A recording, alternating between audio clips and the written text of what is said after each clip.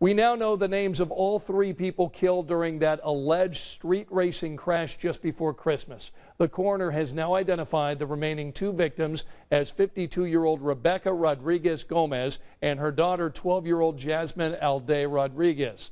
The driver, 59-year-old Rogelio Legarreta, who they knew from church, also died.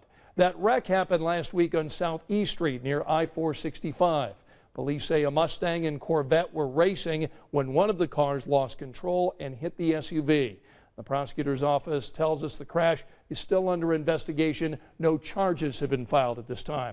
The family of the mother and daughter killed now trying to raise money to lay their loved ones to rest in Mexico. They've started a GoFundMe page for Rebecca and Jasmine with a goal amount of $16,000. We've got a link for you tonight on WTHR.com. Just be sure to look under Hot Topics.